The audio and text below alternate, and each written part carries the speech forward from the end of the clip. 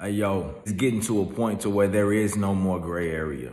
For the believer, you're going to have to come out with it and say what it is that you with, what type of Christian are you? They're trying to make it to where this certain level of Christianity, this is only acceptable and this isn't. Are you a Christian that supports abortion? Are you a Christian that's for LGBTQ rights? A Christian that's for the left, for the left way of thinking or the deep state's way of thinking? Or are you this true Holy Spirit led felt Christian? That area for that gray, or I just want to stay in the middle. I don't want to cause any controversy. I just want to talk about love and encourage, and that's evaporating.